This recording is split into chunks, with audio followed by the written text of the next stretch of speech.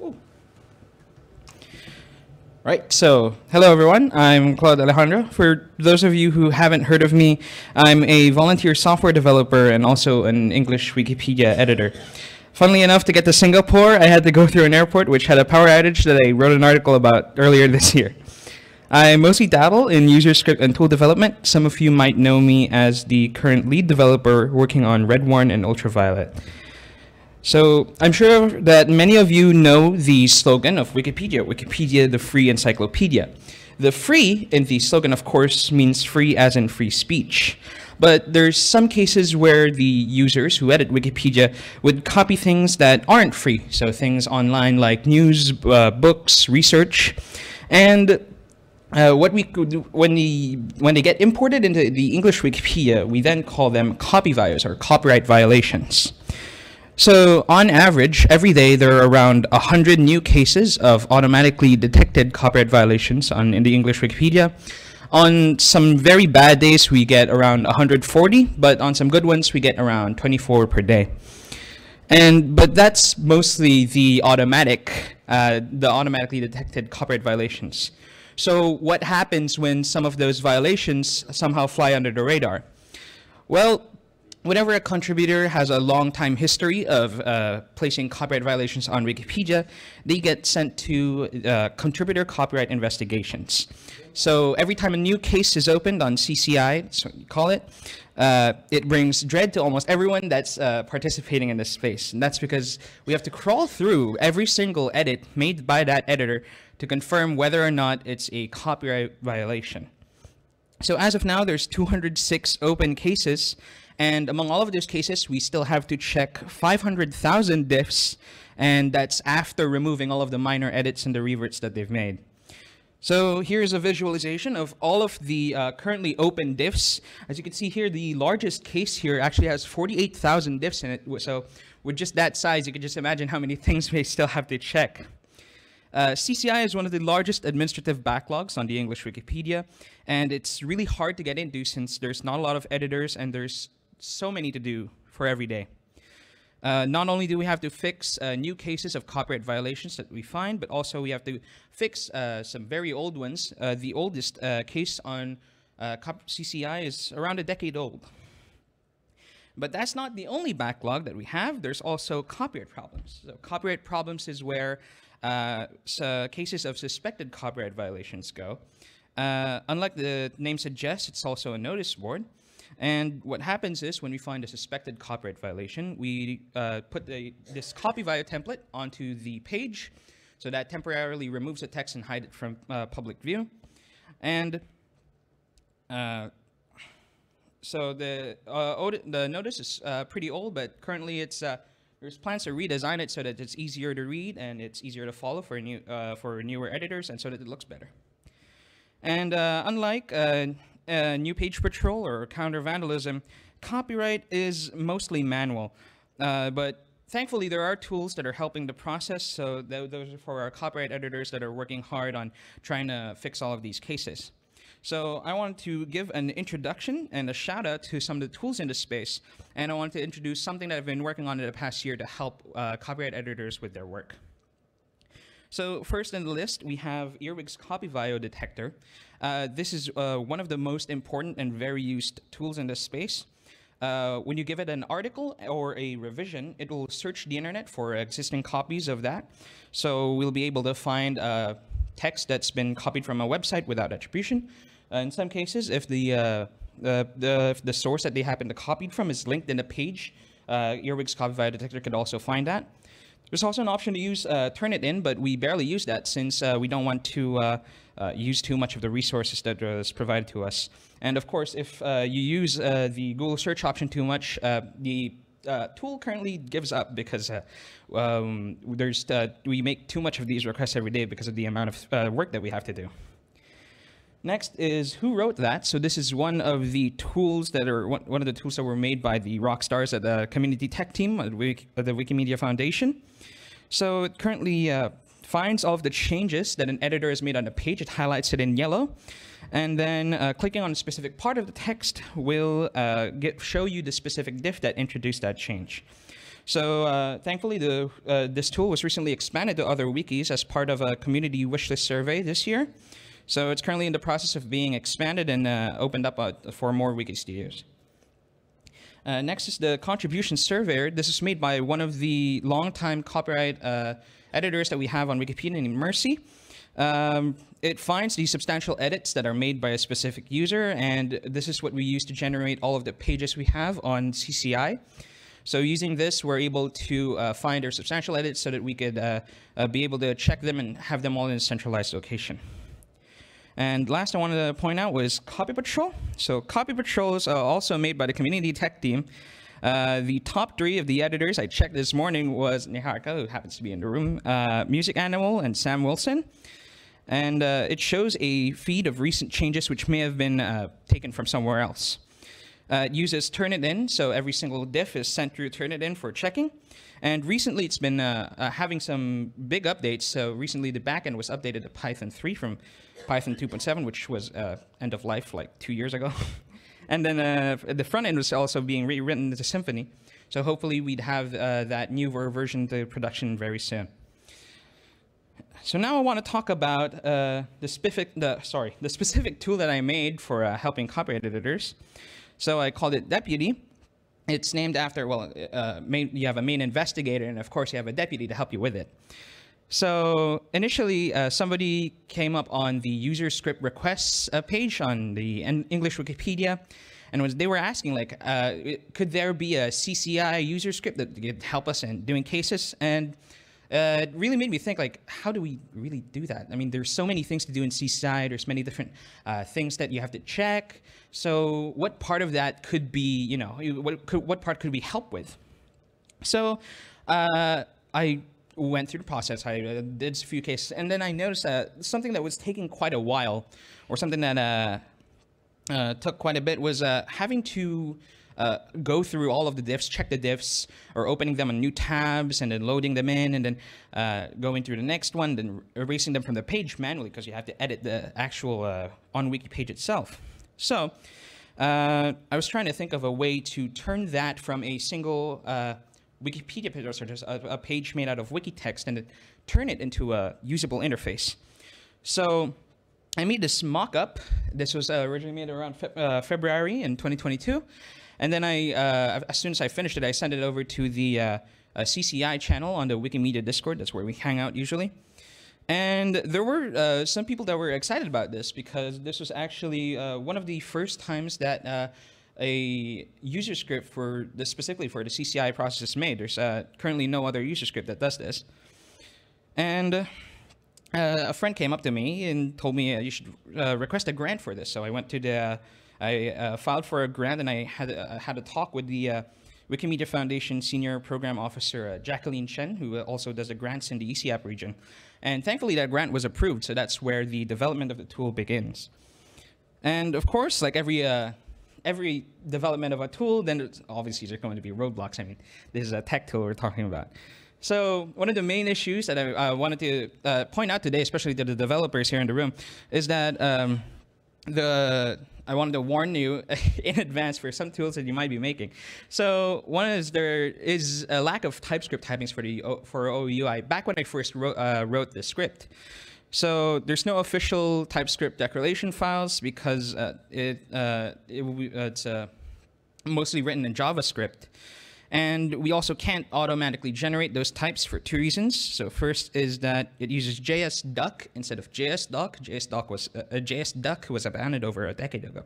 And it also doesn't use imports or exports. It instead modifies a oo.ui global. And automatically generating types doesn't like that. So luckily, nowadays, this isn't much of an issue, because a volunteer named Disdance created a type library for this. It's now available on NPM under the library @types/ojs.ui. So, I mean, Claude, if you wanted to use types, then why couldn't you just use Codex? Well, Codex wasn't actually mature at the time that I started this project.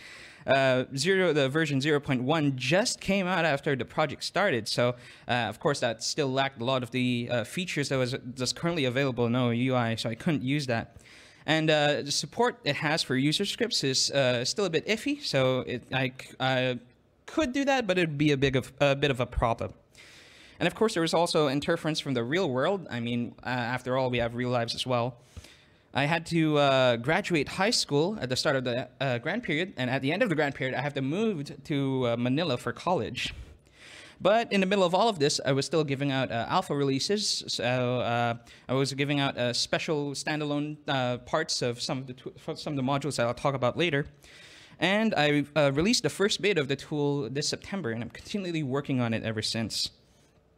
So here's just a quick summary of the features. This is what a normal CCI page would look like. So you can see there's a few pages that the users have worked on, and then a long list of diffs. So every single one of these edits has to be checked. It has content that they added in. They have to check every single one of these. So from having a page like this where you have to manually edit it, it now looks like this when you have the tool installed. So over here, you have a drop down to see or to indicate what status is, or if you found a copyright violation or not. And then you have a checkbox to remove the diff from the list if you were able to check it. And then some comments. And you could also click this button if you want to mark all of it as red if you think that it's completely clean. And aside from this, I also imported 2 of my previous user scripts into Deputy. So this used to be the copied template editor, and that was because it was able to edit a copied template. So this is the template right here. You could edit that template using this interface. And this was recently expanded when I imported it into Deputy. And now it's able to edit more than just the copy template, but also the split article, backwards copy, and a bunch of other templates along with it. Aside from this is another imported part. So this one on the left, actually, specifically. This is an infringement assistant. I named it that back in the day. And it has the ability to blank an entire page or a specific section of the page so that it could be reported the copyright problems with the template that I showed earlier. And aside from this, it now has, when I put it in the Deputy, it now has another feature where, so this is specifically for copyright clerks, they could immediately respond to existing cases on the copyright problems notice board. So there's a predetermined list of responses that they could make. So that makes their life much easier. And aside from that, for the editors who are currently working on fixing one of those pages, they could see the content without having to edit the page. They could just click a drop down and it'll show the diff for them.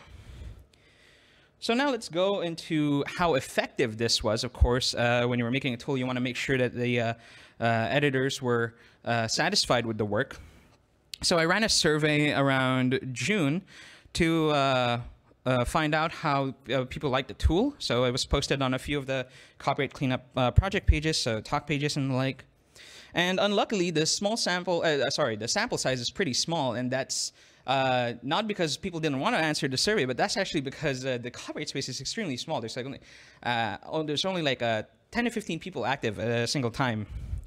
So thankfully, they were positive on 4 main metrics. So that's stability, so how buggy it is. This is a bit of a problem. Well, Deputy really was in beta when I first started with it, so that was pretty much expected. Tool ability, so it could pretty much do a lot of things. So thankfully, that's a bit high. Speed is pretty slow for large cases. So when you're working on a page with a lot of diffs, so it's pretty much the same thing as viewing a page history with like 500 revisions on it. Obviously, going to slow down your browser because there's so many elements on it. And for user experience, I'm pretty proud of this one. It was pretty high. So as a front-end developer, I'm really happy that users were happy with the user experience. So 6 of the responses, still 8 of the people who use the tool, by the way. 6 of the respondents say that it made the work faster. They strongly agreed. They rated it a 5 out of 5. And then 2 of them rated it a 4 out of 5, so that's still pretty good. Most of the editors used the CCI capabilities. Some of them also used ANTI, so the Attribution Notice Template Editor, which was what I renamed it as. And that's mostly for fixing attribution issues. And then there was also a few people using the infringement assistant, but not as much, since you only get to use it sometimes when you're actively working on cases or if you're a clerk who's actively participating in the copyright spaces. So aside from this, there were also I also provided a list of features that I thought of so that we could probably prioritize them. One of the top ones here was integration with Earwig's tool. So some editors wanted to see the results, like the percentage of copied text for a specific page from within the tool. And there was also a lot of people also wanted a guided process for requesting CCIs. So currently they have to read through a bunch of instructions, and then they have to file the case manually, so they have to add that section. So that takes a while, so people wanted a guidance experience for that. And then they also wanted article top page tagging. So this was actually one of the features I originally planned, but I couldn't do because a lot of the features of this was already present in Twinkle and a bunch of other tools. And there's also some requests for Internet Archive bot integration. And that's because when we're dealing with a case, especially particularly old ones, you're going to hit some dead links. And the Earwig copy detector will not find those dead links because, well, the pages are dead. So what you do is you go on the Internet Archive, you go to Internet Archive bot to find the archives, add them into the page, and then the Earwig's copy could check check those archives to see if something's been copied from them. And then there's a bunch of other features here, but I won't get into that. I have a limited amount of time here, of course. So a bunch of other honorable mentions from the survey. There were a total of 10 respondents, actually, so 8 of them were using Deputy.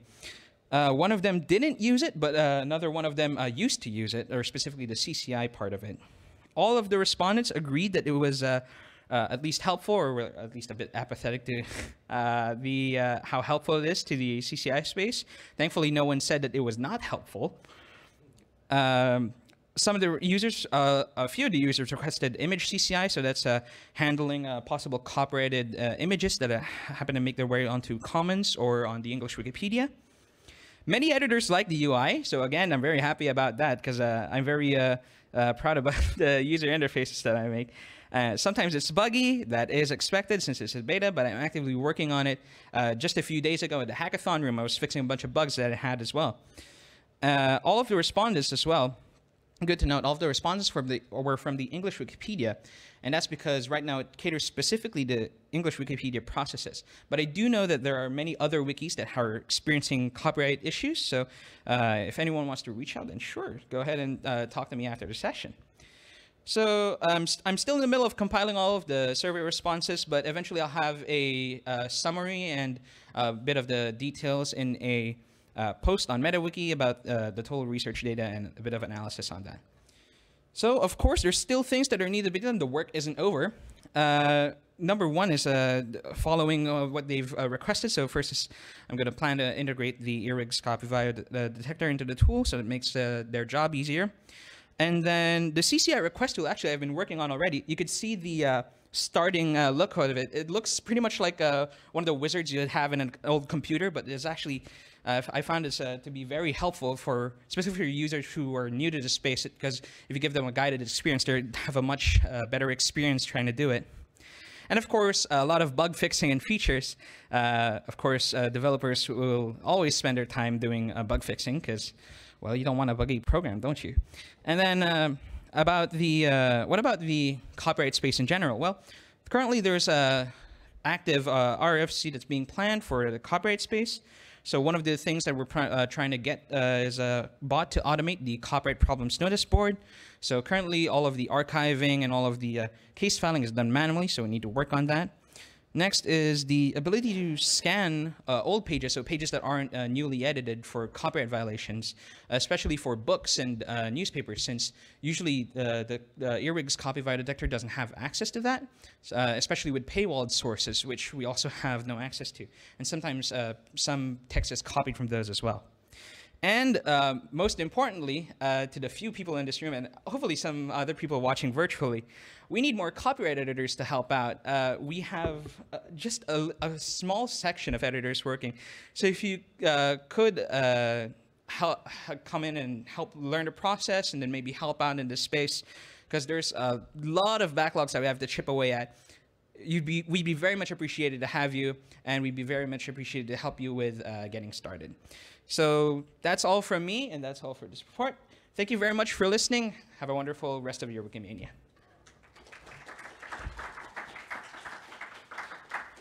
Oh, and if you have questions, yes, feel free to just reach out to me after this. Thank you.